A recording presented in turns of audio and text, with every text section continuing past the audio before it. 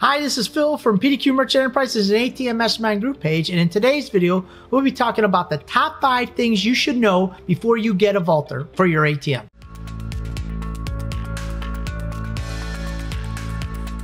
Always remember, here at PDQ Merchant Enterprises and the ATM Mastermind group page, we buy your freedom back one transaction at a time. Don't forget to join the ATM Mastermind group page. It's free to join for like-minded individuals just like yourself who want to learn a little bit more about the ATM business and be in a like-minded community of other ATM business owners. We also have the ATM A to Z book that teaches you from A to Z how to be successful in the ATM business. I took over 20 years of experience. I put in all this nice little sleek little book. I put me in the back cover. So if you miss me on the back, here I am on the front. So we also have the ATM A to Z course that teaches you from A to Z how to be successful in the ATM business. In our document vault, we have service agreements, we have mobile ATM agreements, we have location agreements, and we also have vaulter agreements. So if you want to do what this video is going to talk about, you will need the ATM A to Z program. And without further ado, we're going to talk about the top 5 things you should know when you get an ATM vaulter and what to expect. Point number 1, clearly define what the vaulter's role is and what their responsibilities are. You know what? So many times you just expect, hey, what they're going to do is they're going to put the money in, they're going to take care of the old ATM. And then you get into this situation and you know what? They don't do anything. All they do is they put the money in. They get a service call, they don't respond. They don't check the paper. You get a jam, they don't do anything. Just put the money in. And they only go to the location when the money is out. So that doesn't work. You get a service call. Now you're not there. You're in another state. The location's calling you and saying, hey, my ATM's down. You call the vaulter and the vaulter says, well, hey, that's not part of our agreement. I'm not going to do that.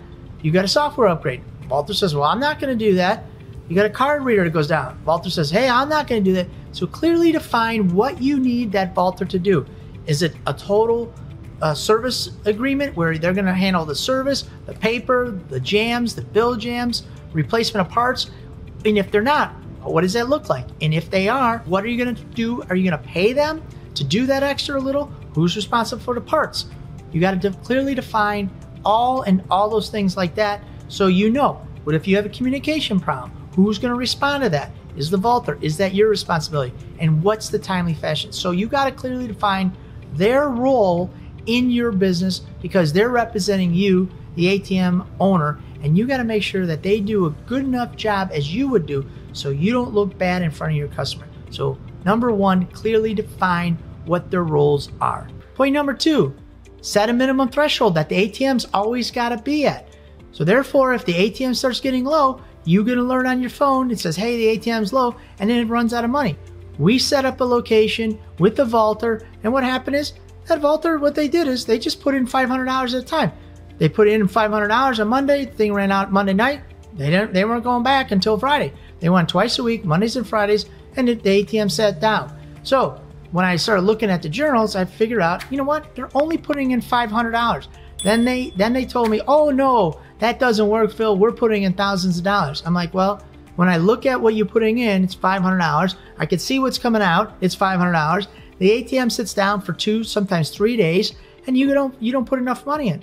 So that was a problem for us. We didn't do a lot of transactions. It was a nightmare. So from my lesson, what I'm giving it to you is set a minimum threshold. They have to put in $2,000 at a time. They have to put in $3,000 at a time.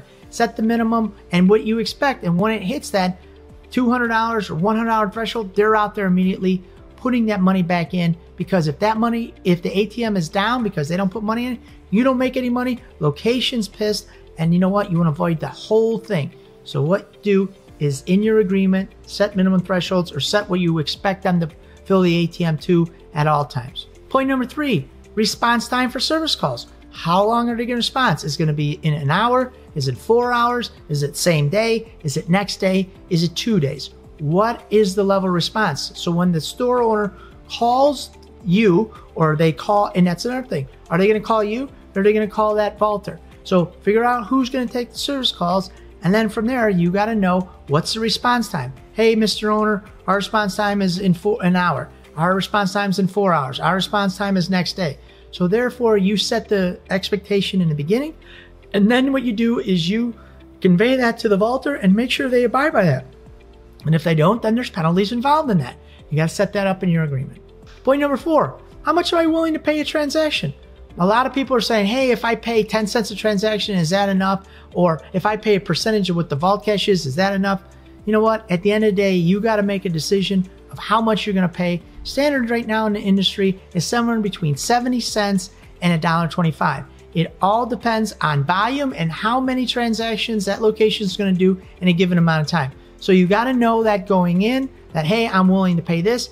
And that person who's vaulting it for you, hey, they got to make money too, because then it's not worth their time. So what you got to be thinking of is how many transactions I'm going to do, how much am I going to pay, and is it worth it? So just make sure you have that mapped out before you make the decision to enter in an agreement with a vaulter. And point number 5, and this one's a big one, is what happens if my location builds a relationship with my owner?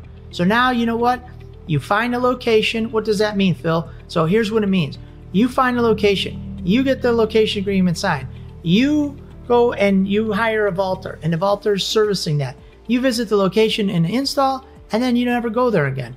Now what happens is that vaulter is building a relationship month after month, day after day, year after year, service calls, communication errors, running out of money. They're there when they build the money into the ATM. And now, you know what? They're building that relationship. And then what happens is the store owner says, you know what? Let's call him Sam. Sam, I like you. Hey, my buddy, he needs a location. He's got a store he's opening up. And now what does he do? Is that guy gonna call you and say, hey, this store has got another location over here across town. What are we gonna do?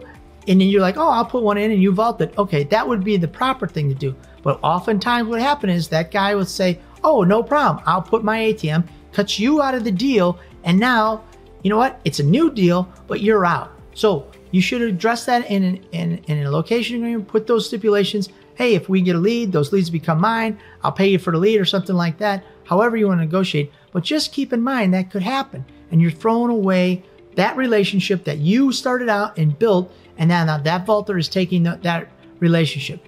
So just keep that in mind when you get that vaulter. Lay that out in agreement. Put that in there in case things happen of that nature, so you're aware, hey, you know what, I'm kind of vulnerable here to have a vaulter vaulting this location. I'm always thinking future, and some of those things will happen, and I hope these things help. So don't forget to like and subscribe our YouTube channel down below, comment, and share with any and all your friends that you guys like this channel. And you know what, thank you guys for making this channel #1 in our space.